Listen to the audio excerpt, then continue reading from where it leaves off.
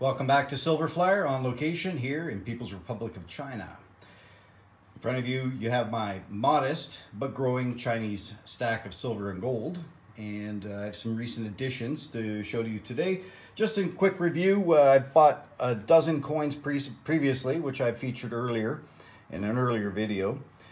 Two consecutive sets, a 4-year set from 2016 to 2019, and an 8-year set from 2012 to 2019. Those were bought on the internet, and we'll get into that. I've had some questions and also some comments about how people don't trust Chinese coins and whatnot, and I'll cover that a little bit later on in the videos. You see I have some equipment up here, and what we'll be doing is some measurements, some weights, and a specific gravity test for silver. I'll pick out an example, take it out of the packaging, and do the entire test in front of you. So we'll get to that a little bit later, but right now I'd like to cover the recent additions, which are a couple of silver coins and some gold. All pandas on the panda theme. I am in China, so I'm kind of sticking with the panda, which are not only legal tender currency in China, but they're also official government coins, each coming with their own certificates. So everything is registered by the government. And again, getting into authenticity of the coins bought in China, that'll be part of my discussion a little bit later. Also today, I'd like to cover exporting precious metals as a private individual from China a little bit later on in the video. So first, I'll just get to what I picked up recently. In the last couple of weeks, I was away in the province of Inner Mongolia for work. So I was away from most of my stack, my equipment, and I didn't really have a chance to bring out any videos, but I've been holding on to this for about a week now and waiting to get these out to you. So first off, let's start with the 10th anniversary of the Shanghai Gold Exchange. This is a PCGS rated MS67, 30,000 total mintage, and I'm not sure how many PCGS rated, but really nice coin, really nice condition, and picked up for a pretty fair price. I'd have to do the conversion in my head. If you're really curious, I can give you some numbers if you send me a message in the comments and whatnot. I did pick it up at the China Gold Coin in Tianjin. This is the gold coin. They are a franchise.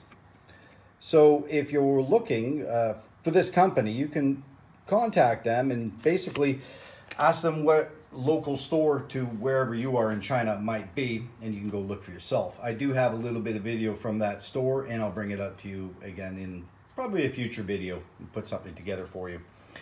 The second silver coin I picked up was the 90th anniversary of the Shanghai Mint. Now this coin was about 20,000 mintage, not so many. It is the 2010, the other one, the MS67 being 2011. I don't know if you can see that in the bottom below the building there. And this one being the 2010.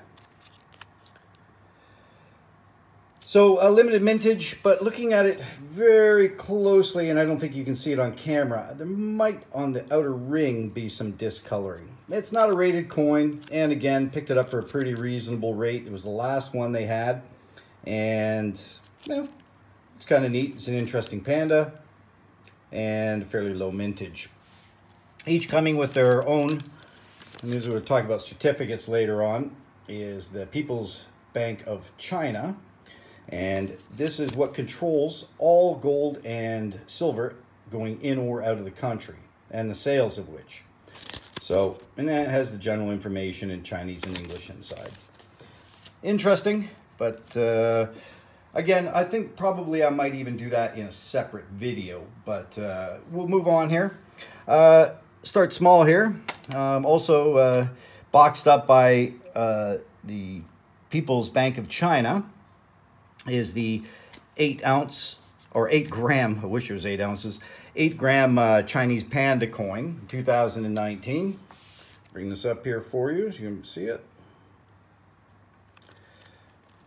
Also comes with its certificates and whatnot.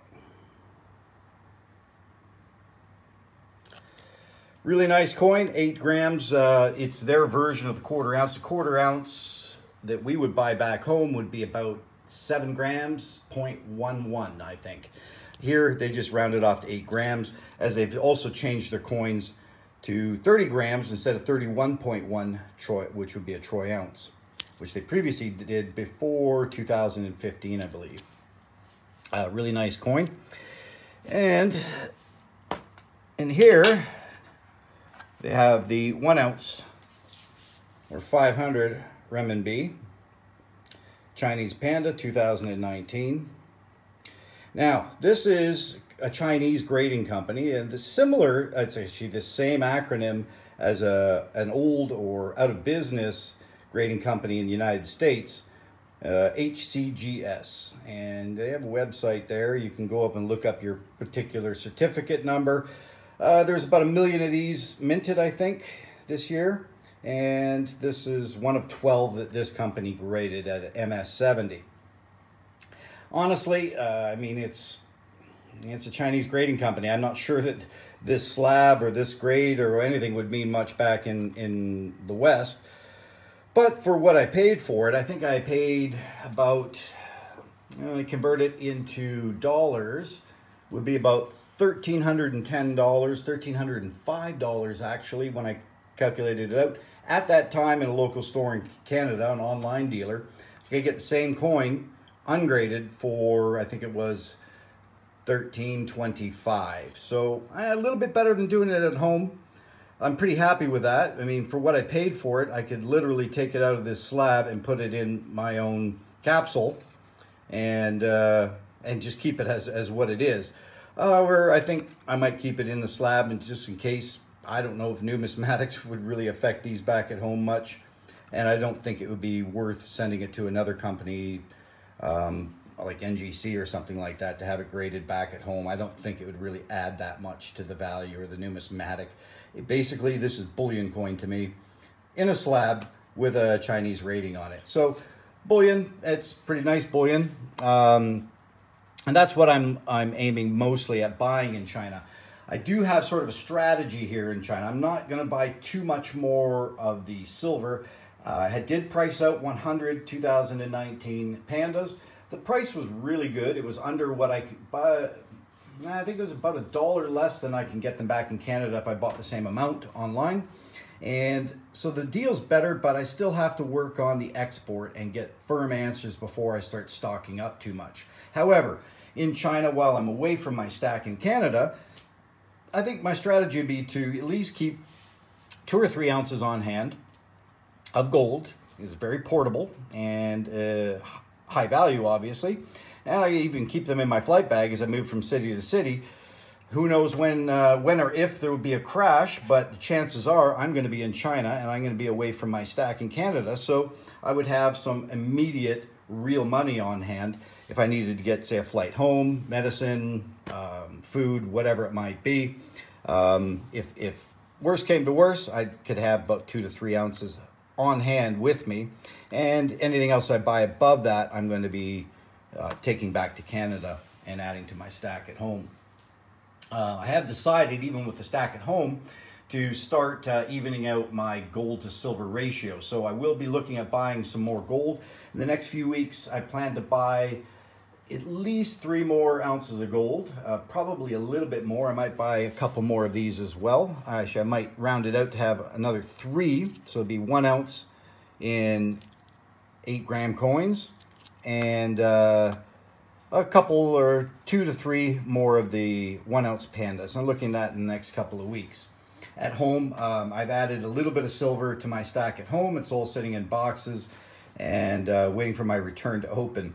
Looking at returning by July, so there'd probably be I would say at least a couple hundred more ounces there. I'm looking at more to purchase online back at home and send it to my address and wait till I get home to open it, and probably do another video on it when I get back. All right, moving on here. I have promised you 2 more topics, which will be coming up shortly in separate videos. I've decided to start cutting the videos a little bit shorter. So the other topics were personal export of silver or gold from China and the specifics that go with it. And the other was proving the Chinese coins. Let's see if they're real. I'll be doing specific gravity testing and showing you that here on the channel. Those will be linked into descriptions and you can watch them shortly. And also, I do appreciate your feedback and your comments to give me idea for future videos. If you like it, hit the like and subscribe. Thanks for joining me. Have a good day.